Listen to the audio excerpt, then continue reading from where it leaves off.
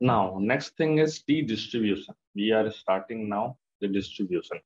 So in between the test, we also have the distribution portion because T test we are doing. So I have included the T distribution here also.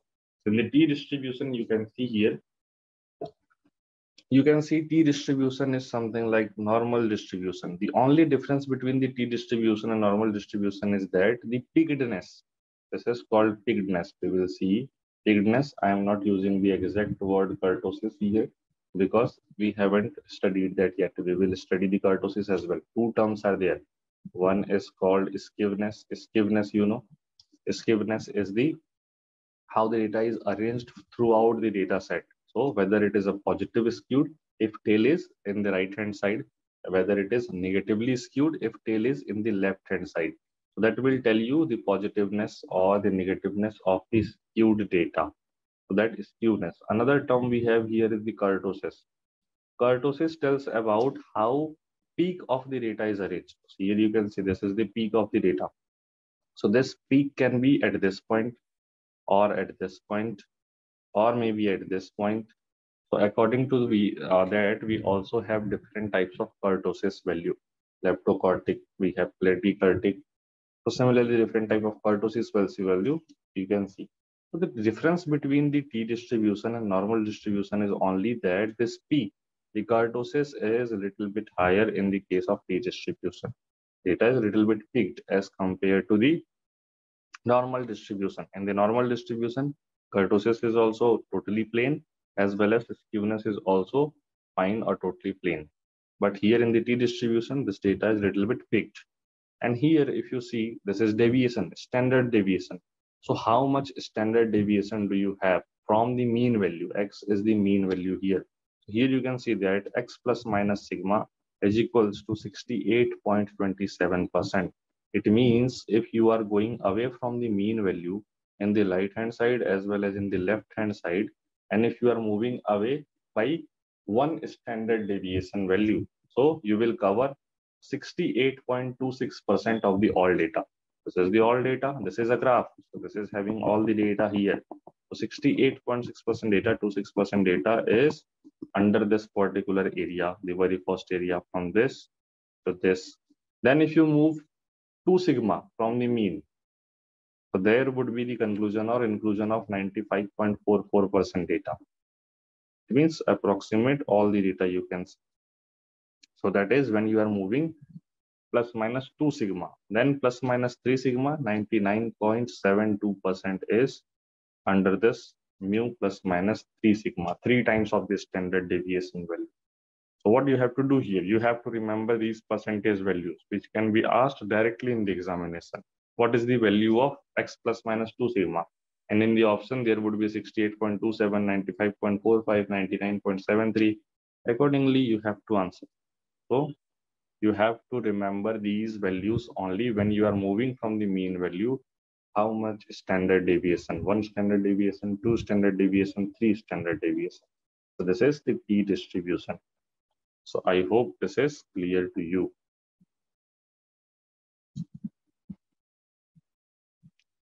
Now, coming to the statistical test, we have already seen the Z test, T test. What are these tests?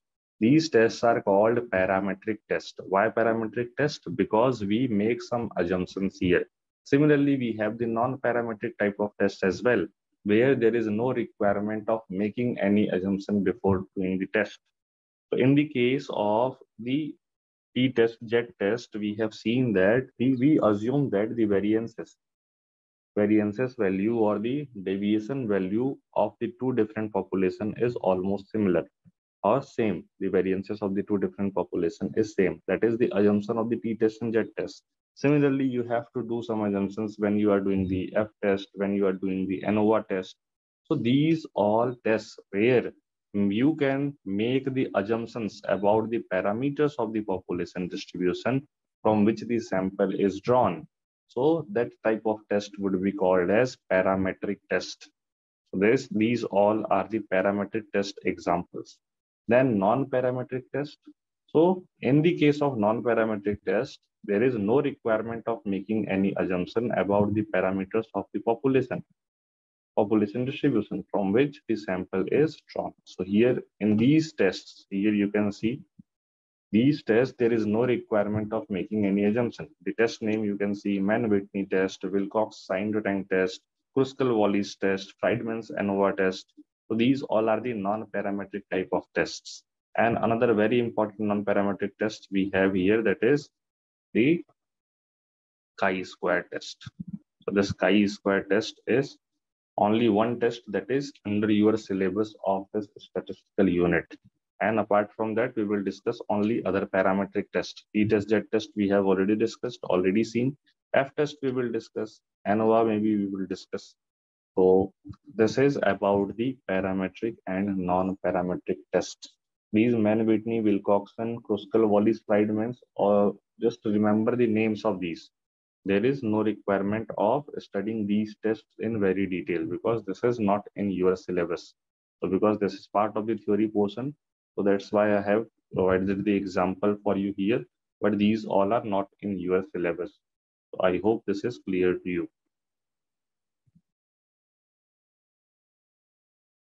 Let's see the next test after the T-test and Z-test. The next test, the next test we have to study here, that is the chi-square test. So chi-square test we have already seen in the previous slide. There is no requirement of making any assumption in the chi-square test. That's why this is a non-parametric test.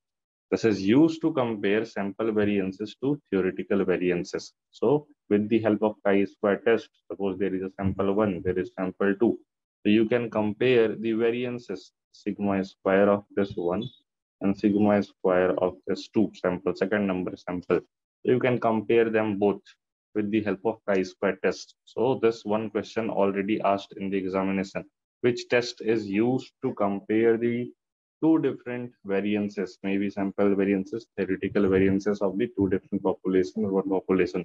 So answer will be there, chi-square test. So remember this line. Then three different applications of the chi-square test here you can see. Similarly, we have seen in the case of t-test as well, three different formulas. Similarly, in the chi-square, we have three different formulas. The very first formula here you can see is sigma square is equals to summation of O minus E whole square divided by E. So what is O and E here? O is the observed value here. E is the expected value here. Now, what is the observed value, expected value? Suppose you are going for a fishing, and what you will do, you will make some assumptions, expectation. Maybe you will make the expectance of the catching 100 fish a day, or maybe only 10 fish a day.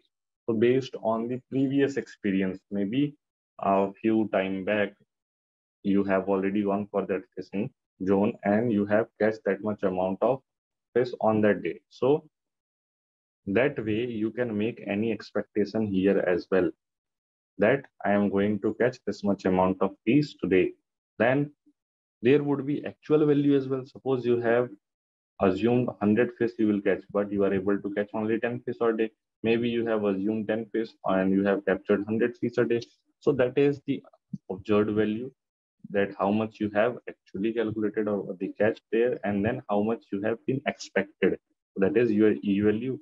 This is your O value. So if you want to the chi-square value calculation, this is the statistic, T statistic you can say, or the test value. This test value, this is what we do. This test value you will get by having the total number of observed value, expected value, and difference of that of square and summation of that. So there would be multiple days. For the multiple days, maybe you will provide the observed value and expected value, then summation of that all, doing the square thing and the subtraction, and this is divided by the expected value of each day. So this summation sign should be actually how to draw that. The summation side should be actually like this. This is also a part of this E, not only O minus E whole square. So once you have to O minus E whole square, and this is divided by E, then all those values you have to sum. Then you will get your chi-square test value. Then what you will do, you already know. You will compare that chi-square value with the table value. If it is lesser than that, then null hypothesis is accepted. If it is greater than that, null hypothesis rejected, alternative hypothesis will be accepted. So that thing would be same for all the different tests. But here, the test value you will get from this particular point.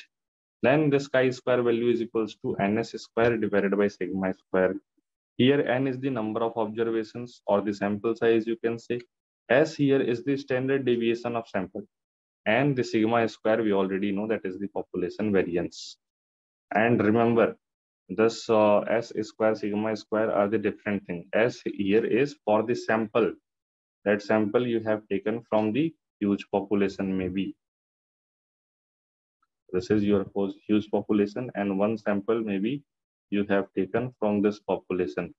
So this only one sample would be the value of S, standard deviation of the sample, not the whole population. The sigma square is for the whole population. So there is a difference between them. Then chi-square is equals to summation. This is also the same thing. This summation side should be below the line as well, not just above the numerator size. So here the sign should be like this actually. X minus x bar whole square. This is the same thing that we have seen earlier as well. The squared, the deviation from the mean value for all the values and square of that. And this is divided by the sigma square. Sigma square would be again the population variance. So here this term you should remember, this is sum of square of deviation. So this is sum, this is square, and this x minus x bar is actually deviation. So I hope that is clear to you. This is how you can test the multiple questions under the chi-square test.